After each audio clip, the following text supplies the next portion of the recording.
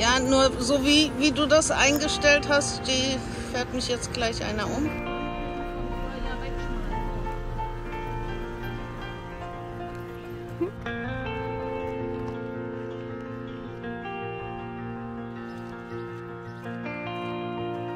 Dann dachte ich, ja. Ich habe gestern meine Augenbrauen färben lassen. Das sieht am Anfang immer so aus, als wäre ich Ernie oder Bert. Dieser eine mit den fetten Augenbrauen.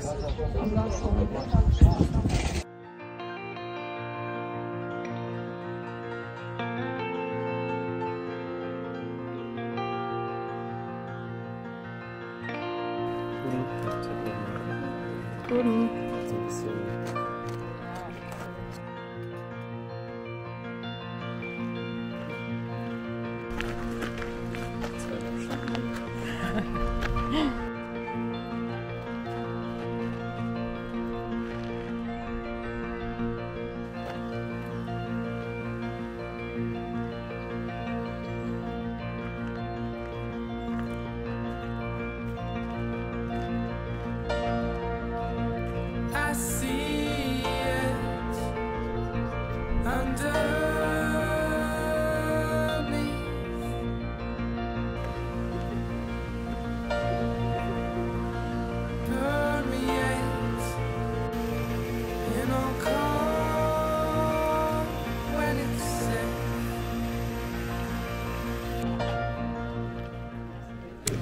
Ja, also mit To-Go-Getränken darf man sich nicht in den Biergarten setzen. Also, wenn ihr dahin wollt, am besten am Tisch bestellen.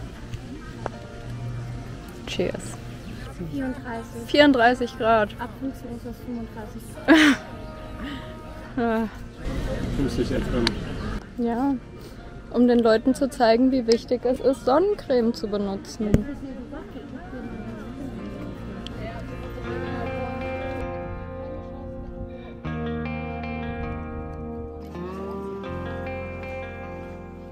Weißt du, wie viele Stufen das hier sind? Nein, google doch mal.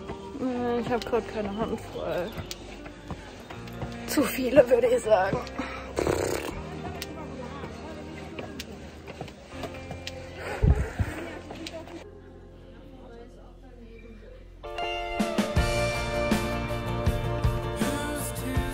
Ich weiß nicht, wann ich das letzte Mal so verschwitzt war. Naja, wenn man keinen Sport macht, kommt man auch nicht ins Schwitzen, oder? Richtig. Ist halt blöd mit Gegenlicht. Oh Mann, andersrum. Machen nicht kaputt, andersrum.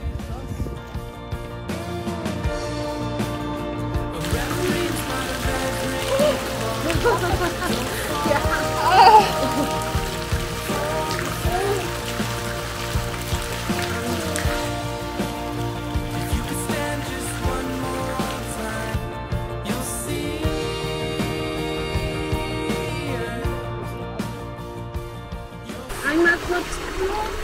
Aber dann würde er sich den Schädel an dem Stein da aufschlagen. Das wäre dieser Stein, der steht halt wirklich so da wie Fall auf mich drauf.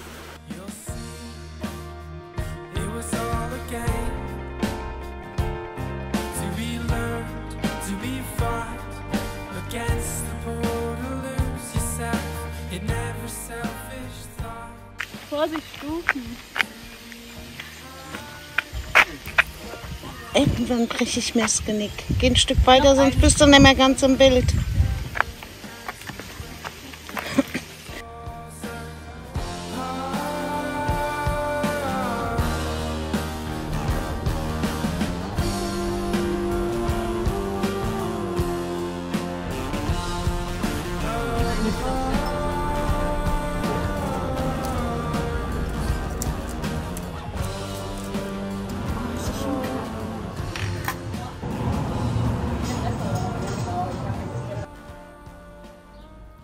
Hallihallo! Gestern gab es mal wieder kein gescheites Intro von mir, was einfach daran lag, dass ich ziemlich früh aufstehen musste, weil ich schon morgens den Zug nach Kassel genommen habe, wo wir, wie ihr gesehen habt, den Tag im Bergpark Wilhelmshöhe verbracht haben. Das hatten wir unserer Mutter mal, ich glaube noch vor Corona oder so, zu Weihnachten oder zum Geburtstag geschenkt. Wir wollten das auf jeden Fall noch machen, bevor ich jetzt nächste Woche nach Kopenhagen gehe. Und es war auch echt schön, aber auch einfach ultra heiß. Also um die 35 Grad. Aber gut, wenn man dann so im waldigen Gebiet war, ging es eigentlich. Dummerweise haben wir auch erst zu spät gemerkt, dass die Wasserspiele samstags nicht stattfinden, sondern nur sonntags, feiertags und noch an irgendeinem Wochentag. Aber gut, Kassel ist jetzt auch nicht so weit weg von Darmstadt. Also vielleicht ergibt sich einfach nochmal, dass wir irgendwann nochmal hinfahren. Zu Kopenhagen gibt es tatsächlich auch schon wieder News. Und zwar habe ich die Zusage für ein WG-Zimmer ab August bekommen. Da hatte ich jetzt letztens das Gespräch mit 2 super netten Mädels. Wir haben uns top verstanden und die Wohnung an sich ist auch mega cool. Das Ganze ist ein bisschen teurer als geplant und ja, ich muss einfach mal schauen, wie das am Ende alles finanziell hinhaut. Ist dann halt noch die Frage eben, wie das mit den Steuern und so am Ende aussieht, aber darüber mache ich mir jetzt einfach mal noch keine Gedanken. Ich bin auf jeden Fall gerade wieder in meinem alten Kinderzimmer bei meiner Mama in Darmstadt und verbringe hier noch ein paar Tage. Jetzt werde ich zu Lisanne fahren. Lisanne ist eine alte Schulfreundin von mir, die eigentlich auch nicht mehr in Darmstadt wohnt, aber zufällig jetzt auch heute kurz hier ist. Und dann dachten wir, das ist doch die perfekte Gelegenheit, um ja, sich auch mal wieder zu sehen.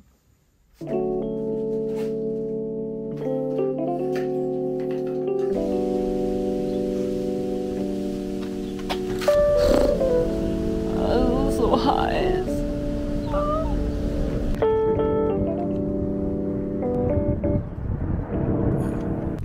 Why did all the real ones go? Why is my night so slow? Ink seeping in my skin, hoping it could heal my soul. No, I gotta get my own. Swear we on different roads. Okay, wir müssen jetzt gerade so lachen, weil das 3. Mal ist, dass wir das tun. Weil ich vergessen habe, auf Aufnahme zu drücken. Also, Lisanne, möchtest du dich noch mal kurz vorstellen? Ich habe schon erzählt, dass wir zusammen in die Schule gegangen sind. Und dann ist mir aufgefallen, dass wir seit der 5. Klasse uns kennen, was jetzt einfach 17 Jahre her ist. Ja, wir sehen immer noch genau gleich aus. Also ich finde, du hast dich schon ein bisschen verändert. Oh Gott, also wir stehen hier in meinem alten Familienhaus, wo ich gerade bin, um Schwarmkostüme zu waschen. Was man halt so macht, wenn man nicht mehr in die Schule geht. Ja, genau, und hoffentlich setzen wir uns gleich raus mit einem kühlen Getränk, weil es ist viel zu heiß. Ja, das klingt super. Lisanne hat hier einfach noch so ein Topmodel-Malbuch, das wir in der 5., 6. Klasse wahrscheinlich oder so. Da sind Daten mit drin. Ja, da sieht man die künstlerische Ader. Und vor allem mit diesen Uhrzeitwerken. Also, so hängt man Bilder auf. Ein Problem, und zwar haben wir da ein Kostüm aus ganz vielen, wie nennt man das? Nicht Wischlappen. Wischmops. Ja, und jetzt ist die Frage, wie man sowas am besten wäscht. Frauenmüll dreht sich regelmäßig, um Kinderbildung in der Wäsche zu reduzieren.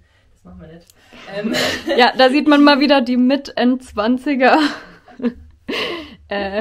Aber kann man es zur Not nicht auch wieder zusammen machen, wenn es auseinanderfällt? Ach so, ich habe nicht so viel Angst um das Kostüm, ich habe Angst um die Waschmaschine. Ach so. Okay.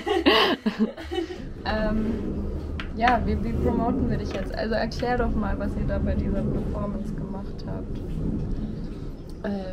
Ja, also wir waren letztes Wochenende auf dem Zurück zu den Wurzeln Festival und haben da eine Waschanlage aufgebaut. Genau, wo wir dann einfach 3 Tage lang die Festival-Leute gewaschen haben mit Ganzkörper-Schwammkostümen und Waschrollen, die durch Fahrräder angetrieben wurden, und haben da so einen kleinen Waschfloor errichtet. wo dann so wie so ein Pop-Up-Floor jeden Tag 2 Stunden Waschmusik gelaufen ist. Das Genre, was ich jetzt auf jeden Fall etablieren möchte. Waschmusik. Das wird das neue Ding jetzt. Es ist auf jeden Fall sehr motivierend, um so einfache Tätigkeiten wie Waschen mit Spaß über sich ergehen zu lassen. Ja, genau. Weil ich ja immer gerne meine Freunde in meinen Videos supporte, kriegt ihr jetzt auch noch einen kleinen Clip zu sehen und könnt gerne der lieben Lisa auf Instagram folgen, weil das nämlich ziemlich cool ist, was sie so macht.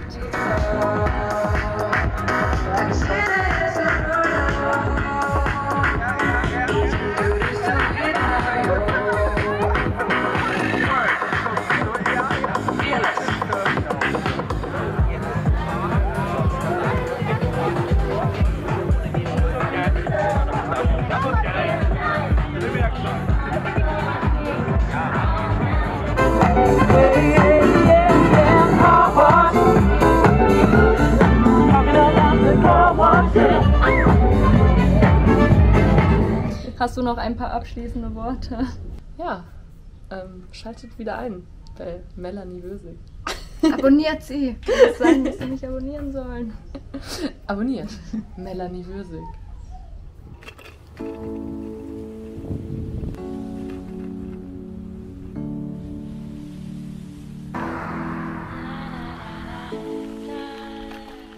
Gerade merke ich einfach mal wieder, wie verdammt unsportlich ich bin.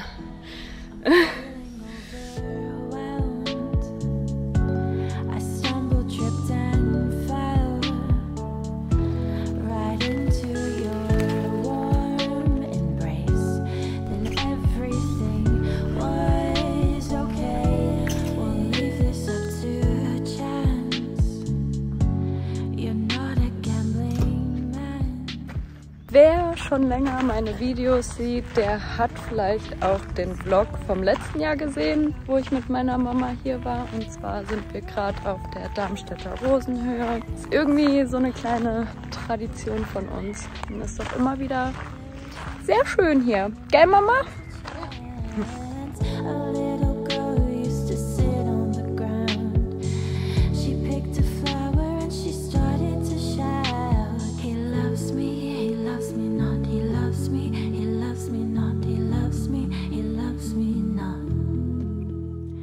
Ziemlicher Kontrast zu gestern, wo wir es ja, was hatten wir gestern? 35 Grad, 36 Grad. Ja, jetzt heute sind die Temperaturen ungefähr um die Hälfte gesunken. Und es ist bewölkt und es regnet fast. Aber ich finde es super angenehm. Sollte ich auch, weil in Kopenhagen werde ich nur solches Wetter haben.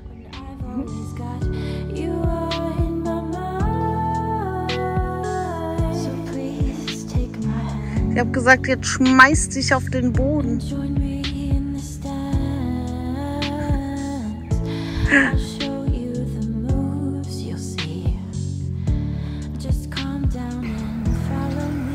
so cool.